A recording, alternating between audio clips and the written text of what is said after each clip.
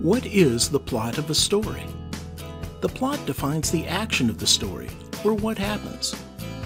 A story plot is usually defined by a writer during the outlining process, which is performed before writing the story. Outlining includes defining the story's plot, people, and places. If you're a pantster instead of a plotter, you don't outline, and therefore don't define a plot before writing.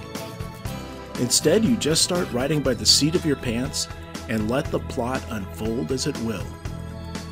Plots are commonly composed of a beginning, a middle, and an end. The beginning is used to set the stage, the middle to build tension through conflict, and the end to resolve the conflict.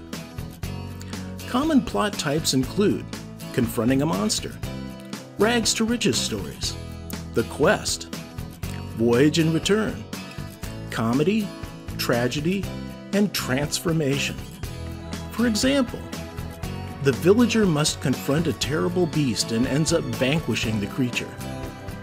A poor street urchin strikes it rich only to find he was happy or poor. A boy is forced to go on a journey to find a magic gem to remove a curse from his hometown. These are all standard plot types that define the action of the story. Plots utilize techniques such as foreshadowing, symbolism, red herrings, and cliffhangers to add interest to the story and keep the reader reading. And that's the plot of a story in a nutshell.